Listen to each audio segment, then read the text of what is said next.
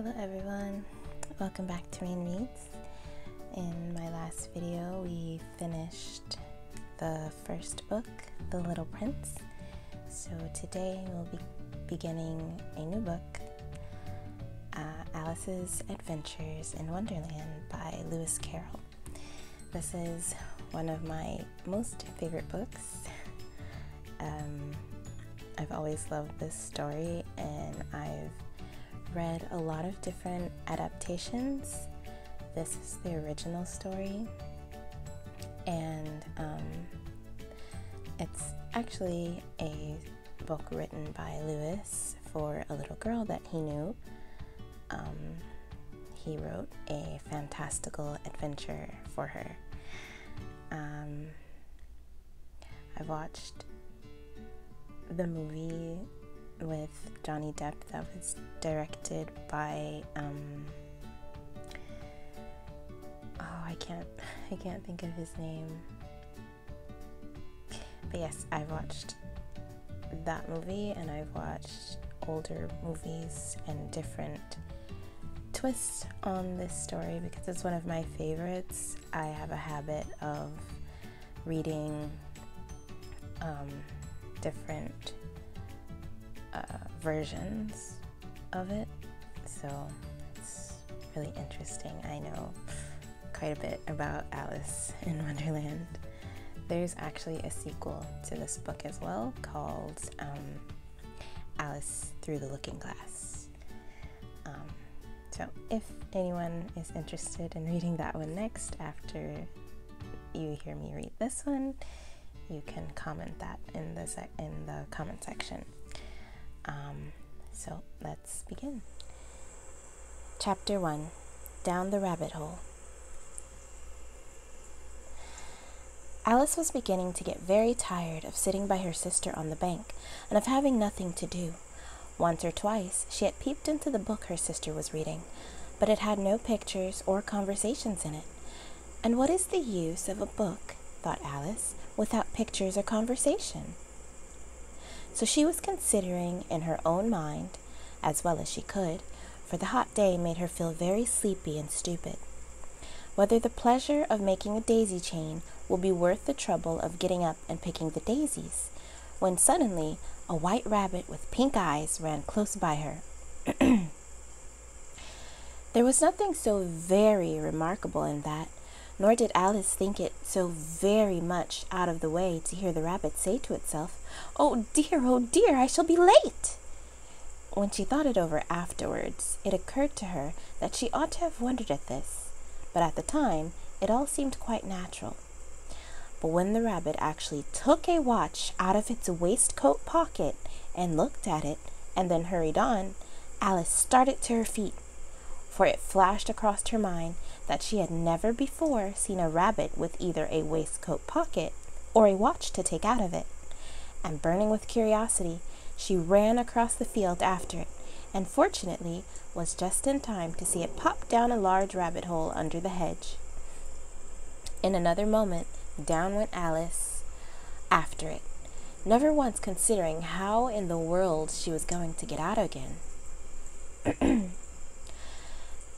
The rabbit hole The rabbit hole went straight on like a tunnel for some way, and then dipped suddenly down, so suddenly that Alice had not a moment to think about stopping herself before she found herself falling down a very deep well. Either the well was very deep, or she fell very slowly, for she had plenty of time as she went down to look about her and to wonder what was going to happen next. First, she tried to look down and make out what she was coming to, but it was too dark to see anything.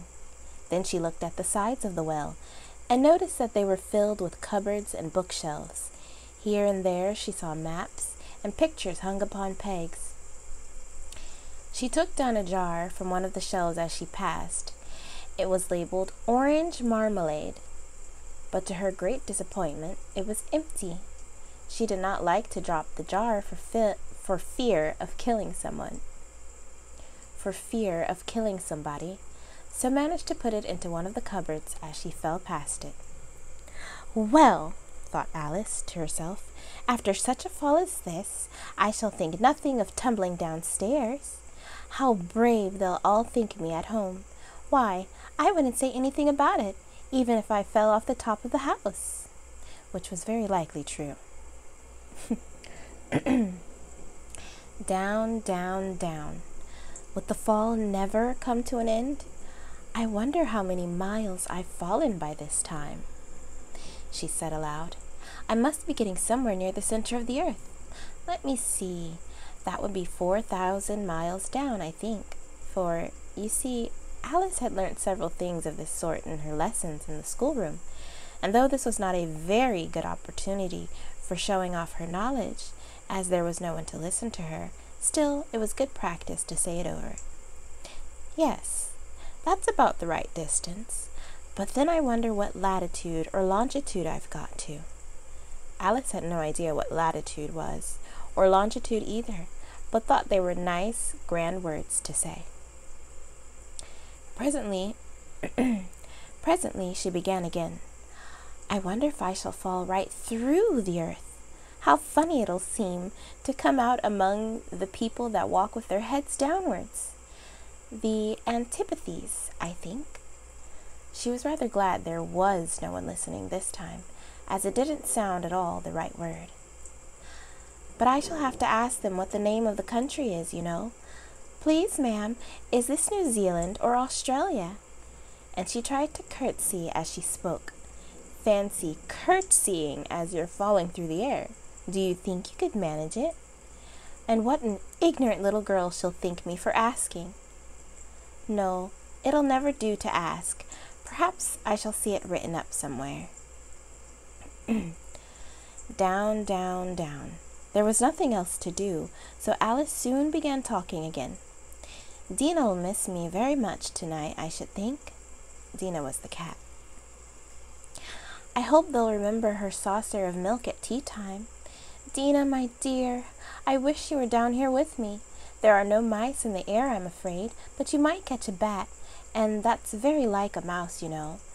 But do cats eat bats, I wonder? And here Alice began to get rather sleepy, and went on saying to herself in a dreamy sort of way, Do cats eat bats? Do cats eat bats? And sometimes, do bats eat cats?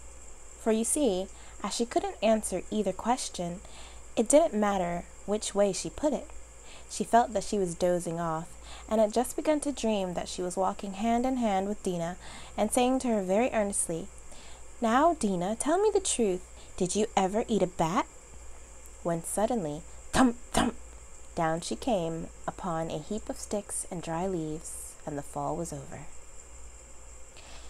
Alice was not a bit hurt, and she jumped up to her feet in a moment. She looked up, but it was all dark overhead. Before her was another long passage, and the white rabbit was still in sight, hurrying down it. There was not a moment to be lost. Away went Alice like the wind, and was just in time to hear it say, as it turned a corner, Oh, my ears and whiskers!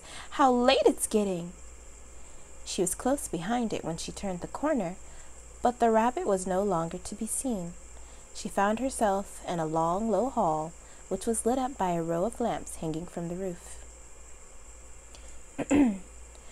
There were doors all around the hall, but they were all locked. And when Alice had been all the way down one side and up the other, trying every door, she walked sadly down the middle, wondering how she was ever to get out again. Suddenly, she came upon a little three-legged table, all made of solid glass. There was nothing on it except a tiny golden key, and Alice's first thought was that it might belong to one of the doors of the hall. But alas, either the locks were too large or the key was too small. But at any rate, it would not open any of them. However, on the second time around, she came upon a low curtain she had not noticed before, and behind it was a little door about 15 inches high. She tried the little golden key in the lock, and to her great delight, it fitted. Alice opened the door and found that it led into a small passage, not much larger than a rat hole. She knelt down and looked along the passage into the loveliest garden you ever saw. How she longed to get out of that dark hall and wander about amongst those beds of bright flowers and those cool fountains. But she could not even get her head through the doorway. And even if my head would go through, thought poor Alice, it would be of very little use without my shoulders. Oh, how I wish I could shut up like a telescope. I think I could if I only know how to begin. For you see, so many out-of-the-way things had happened lately that Alice had begun to think that very few things indeed were really impossible. There seemed to be no use in waiting by the little door, so she went back to the table, half hoping she might find another key on it, or at any rate a book of rules for shutting people up like telescopes.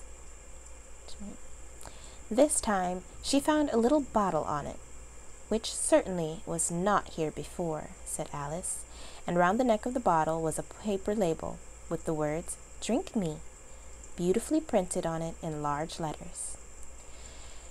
It was all very well to say "drink me," but the wise little Alice was not going to do that in a hurry. "No, I'll look first," she said, "and see whether it's marked poison or not." For she had read several nice little histories about children who had got burnt and eaten up by wild beasts and rather unpleasant things, all because they would not remember the simple rules their friends had taught them, such as that a red-hot poker will burn you if you hold it too long, and that if you cut your finger very deeply with a knife, it usually bleeds. And she had never forgotten that if you drink much from a bottle marked poison, it is almost certain to disagree with you sooner or later. However, this bottle was not marked poison, so Alice ventured to taste it, and finding it very nice, it had, in fact, a sort of mixed flavor of cherry tart, custard, pineapple, roast turkey, toffee, and hot buttered toast. She very soon finished it off. "What a curious feeling," said Alice. "I must be shutting up like a telescope." And so it was indeed. She was now only 10 inches high, and her face brightened up at the thought that she was now the right size for going through the little door into that lovely garden. First, however, she waited for a few minutes to see if she was going to shrink any further, for she felt a little nervous about this. "For it might end, you know," said Alice to herself, "in my going out altogether, like a candle. I wonder what I should be like then." And she tried to fancy what the flame of a candle is like after the candle is blown out, for she could not remember ever having seen such a thing. After a while, finding that nothing more happened, she decided on going into the garden at once. But alas for poor Alice! When she got to the door, she found she had forgotten the little golden key, and when she went back to the table for it, she found she could not possibly reach it. She could see it quite plainly through the glass, and she tried her best to climb up one of the legs of the table, but it was too slippery. And when she had tired herself out with trying, the poor little thing sat down and cried. "Come, there is no use in crying like that," said Alice to herself rather sharply. "I advise you to leave off this minute." She generally gave herself very good advice, though she very seldom followed it, and sometimes she scolded herself so severely as to bring tears into her eyes, and once she remembered trying to box her own ears for having cheated herself in a game of croquet she was playing against herself. For this curious child was very fond of pretending to be two people. "But it's no use now," thought poor Alice, "to pretend to be two people. Why, there's hardly enough of me left to make one respectable person." Soon her eye fell on a little glass box that was lying under the table. She opened it and found in it a very small cake on which the words, "Eat me," were beautifully marked in currants. "Well, I'll eat it," said Alice, "and if it makes me grow larger, I can reach the key, and if it makes me grow smaller, I can creep under the door. So either way, I'll get into the garden, and I don't care which happens." She ate a little bit and said anxiously to herself, "Which way, which way?" holding her hand on the top of her head to feel which way it was growing. And she was quite surprised to find that she remained the same size. To be sure, this generally happens when one eats cake, but Alice had got so much into the way of expecting nothing but out-of-the-way things to happen that it seemed quite dull and stupid for life to go on in the common way. So she set to work and very soon finished off the cake. Chapter 2. The Pool of Tears. "Curiouser and curiouser." "That's not a real word," cried Alice. She was so much surprised that for the moment she quite forgot how to speak good English. "Now I'm opening out like the largest telescope that ever was. Goodbye, feet." For when she looked down at her feet, they seemed to be almost out of sight. They were going so far off. "Oh, my poor little feet. I wonder who will put on your shoes and stockings for you now, dears. I'm sure I shan't be able. I shall be a great deal too far off to trouble myself about you. You must manage the best way you can. But I must be kind to them," thought Alice, "or perhaps they won't walk the way I want to go. Let me see, I'll give them a new pair of boots every Christmas." And she went on planning to herself how she would manage it. They must go by the carrier, she thought, and how funny it'll seem, sending presents to one's own feet, and how odd the directions will look. Alice's right foot, ESQ. Hearthrug, near the fender, with Alice's love. Oh dear, what nonsense I'm talking. Just then her head struck against the roof of the hall. In fact, she was now more than 9 feet high, and she at once took up the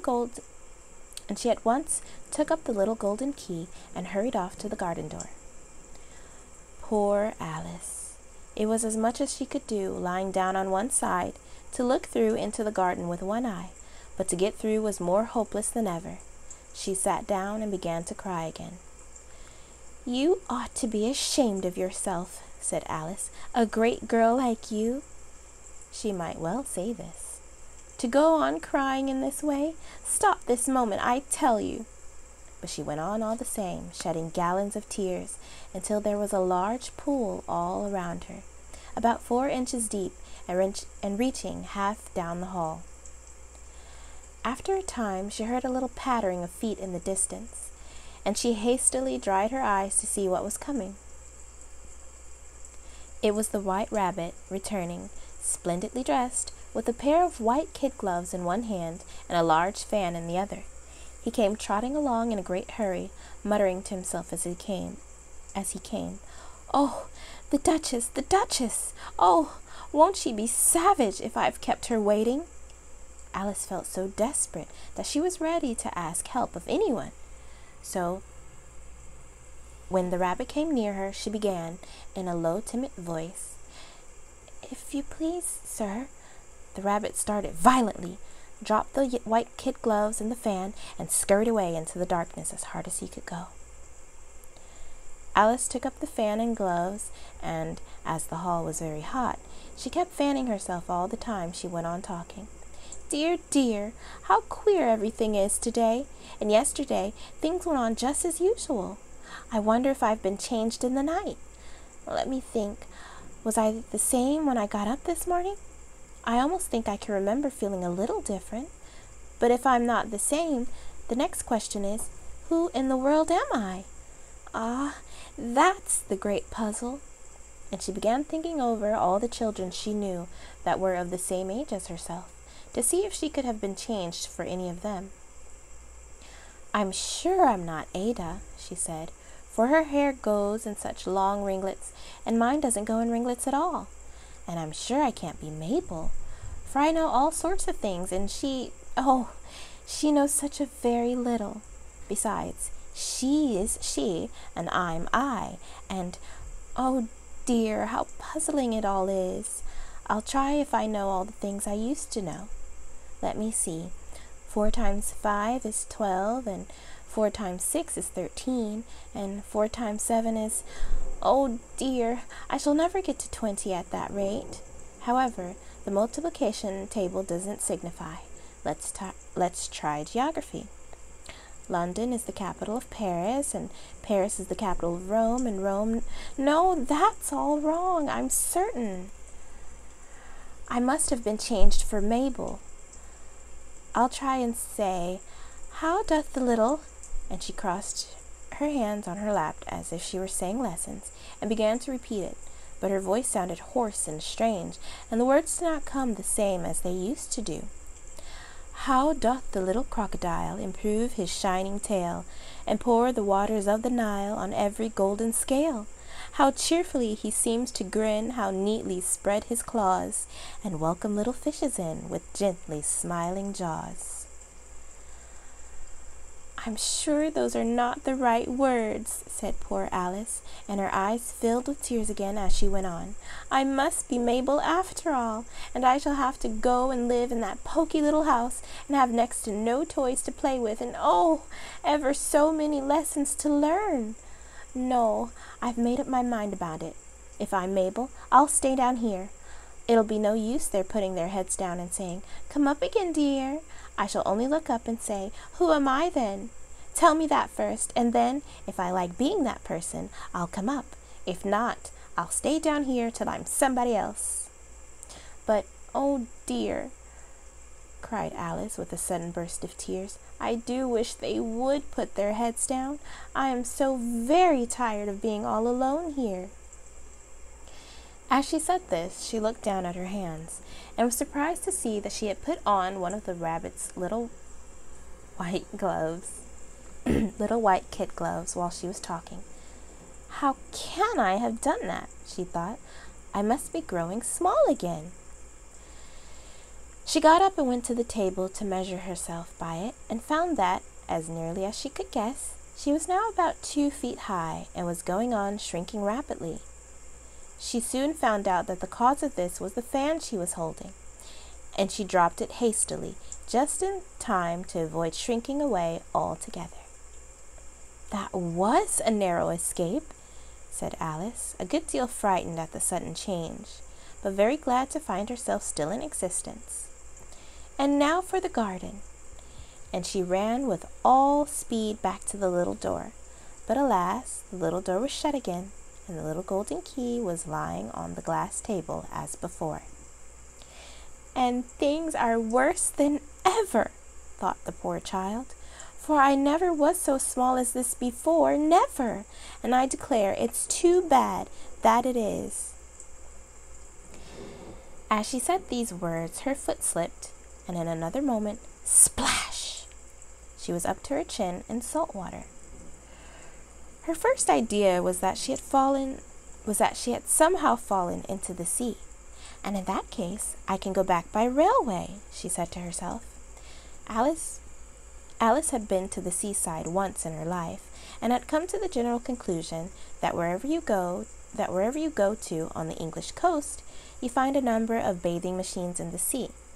Some children digging in the sand with wooden spades, then a row of lodging houses, and behind them a railway station. However, she soon made out that she was in the pool of tears which she had wept when she was 9 feet high. I wish I hadn't cried so much, said Alice, as she swam about, trying to find her way out. I shall be punished for it now, I suppose, by being drowned in my own tears. That will be a queer thing, to be sure. However, everything is queer today.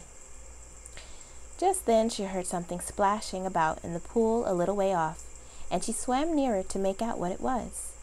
At first, she thought it must be a walrus or hippopotamus, but then she remembered how small she was now, and she soon made out that it was only a mouse that had slipped in like herself. Would it be of any use now, thought Alice, to speak to this mouse? Everything is so out of the way down here that I should think very likely it can talk. At any rate, there's no harm in trying. So she began, Oh, mouse, do you know the way out of this pool? I am very tired of swimming about here. Oh, mouse. Alice thought this must be the right way of speaking to a mouse, for she had never done such a thing before. But she remembered having seen in her brother's Latin grammar, a mouse, of a mouse, to a mouse, oh mouse. The mouse looked at her rather inquisitively and seemed to her to wink with one of its little eyes, but it said nothing. Perhaps it doesn't understand English, thought Alice. I dare say it's a French mouse come over with William the Conqueror. For, with all her knowledge of history, Alice had no very clear notion how long ago anything had happened. So she began again, Où est mon chat? Which was the first sentence in her French lesson book. The mouse gave a sudden leap out of the water and seemed to quiver all over with fright. "Oh, I beg your pardon," cried Alice hastily, afraid that she had hurt the poor animal's feelings. "I quite forgot you didn't like cats." "Not like cats!" cried the mouse in a shrill, passionate voice. "Would you like cats if you were me?" "Well, perhaps not," said Alice in a soothing tone. "Don't be angry about it. And yet I wish I could show you our cat Dina. I think you'd take a fancy to cats if you could only see her. See, she is such a dear, quiet thing," Alice went on, half to herself, as she swam lazily about in the pool. "And she sits purring so nicely by the fire, licking her paws and washing her face, and she is such a nice soft thing to nurse, and she's such a capital one for catching mice." "Oh, I beg your pardon," cried Alice again, for this time the mouse was bristling all over, and she felt certain it must be really offended. "We won't talk about her any more if you'd rather not." "We indeed!" cried the mouse, who was trembling down to the end of his tail. "As if I would talk on such a subject. Our family always hated cats." "Nasty, low, vulgar things. Don't let me hear the name again." "I won't indeed," said Alice in a great hurry to change the subject of conversation. Are you fond of dogs?" The mouse did not answer, so Alice went on eagerly. "There is such a nice little dog near our house I should like to show you. A little bright-eyed terrier, you know, with, oh, such long curly brown hair, and it'll fetch things when you throw them, and it'll sit up and beg for its dinner, and all sorts of things. I can't remember half of them, and it belongs to a farmer, you know, and he says it's so useful it's worth £100. He says it kills all the rats and—" "Oh, dear!" cried Alice in a sorrowful tone. "I'm afraid I've offended it again." For the mouse was swimming away from her as hard as it could go, and making quite a commotion in the pool as it went. So she called softly after it, "Mouse dear, do come back again, and we won't talk about cats or dogs either, if you don't like them." When the mouse heard this, it turned round and swam slowly back to her. Its face was quite pale with passion, Alice thought, and it said in a low, trembling voice, "Let us get to the shore, and then I'll tell you my history, and you'll understand why it is I hate cats and dogs."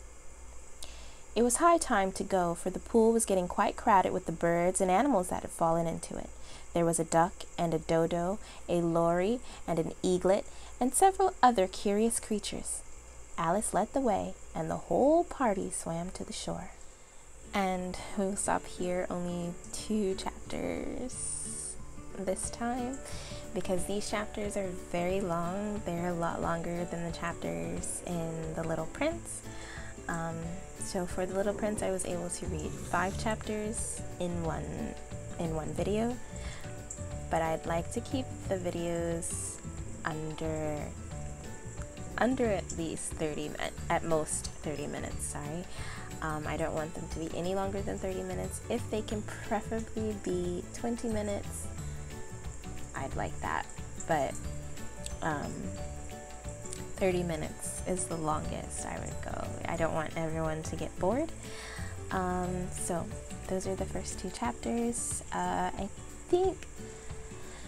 I'm sure there's a lot of vocabulary in this book that is not very common. So if you have any questions about any words that you don't understand, any phrases that you don't understand, because there are a lot of not slang, but there are a lot of there's a lot of wordplay and old style phrases in this book, one of the reasons why I really like it. So if you have any questions about anything that I've read so far, if you didn't understand something that's happened in the story, please let me know. I think one of the things that might be confusing that I can mention right now is when Alice said that she would like to shut up like a telescope. What she means is not shut up as in be quiet, but to shut up like a telescope can close down. Sorry, that's a telescope can close down, so it's when it can open and it can close. So she wanted to be able to fold down like a telescope, so she said shut up like a telescope, and that's probably a little confusing. But yes, please let me know if you didn't understand anything. I would like to explain the things that I read if you need me to. But that is all for today's video. Thank you so much for listening. Take care.